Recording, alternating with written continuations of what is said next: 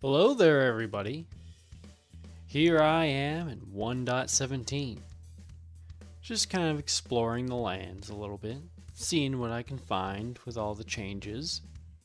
One thing I've been testing is a little trick that Matthew Brolin brought up in his video, link will be in the description, where you can find diamonds at just about each and every one of these clay patches you see behind me. The trick from Matthew's video involved you counting from the center of these clay patches 7 blocks to the south. And if you crossed a chunk border, you would continue your count from the other side of the chunk.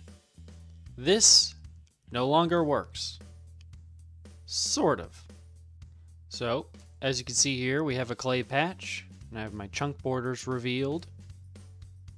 Now I'm going to open up the F3 menu so we can make sure what direction we're facing.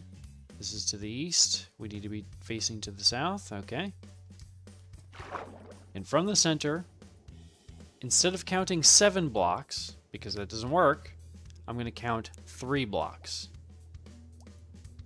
Okay, so this is the 3rd block, and we're going to dig.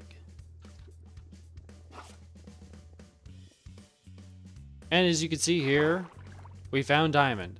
Now, I did have to go under bedrock a little bit, so this might not be the best example. Let me go find another one. Okay, this is a good one. From the center, facing south, of course, 3 blocks. And we dig.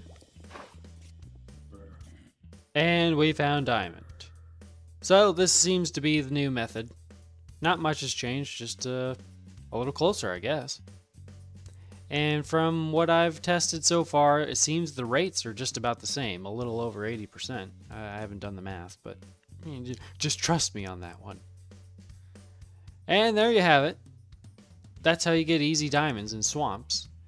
Now, Matthew also covered the rivers, but I haven't quite figured that out, and I'm definitely not smart enough to do the math. So you'll have to wait for that trick. But the swamps should tide you over in the meantime, I'm sure. So, if you found this video useful, leave a like. And if you didn't, leave a dislike. Do what you must. Also, if you have any suggestions for another video or something, or just maybe some kind words, leave a comment. It's always appreciated. And until next time, I'll see you all later. Bye-bye.